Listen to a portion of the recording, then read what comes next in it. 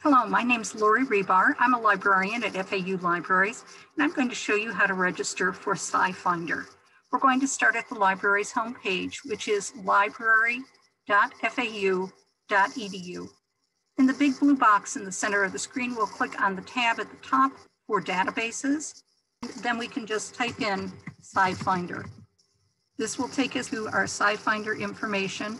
It says users must register with SciFinder. We're going to click on the register link, and this indicates what the requirements are for registering with SciFinder.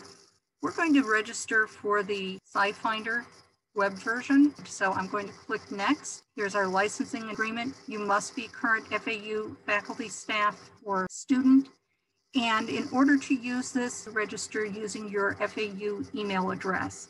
So I'm going to click accept, and I'll put in my information. You'll notice that some of the information asked for is optional, like phone number. For area of research, it doesn't matter which one you choose. We're going to create a username and a password, and you will register. You're going to receive an email from American Chemical Society, CAS, and it's going to give you a link and instructions for completing the registration process. You have to click the link within 48 hours of receiving it. If not, you would have to start the registration process. Once I click on the link in the email, I am registered. Go ahead, log in, and this is the screen you'll see.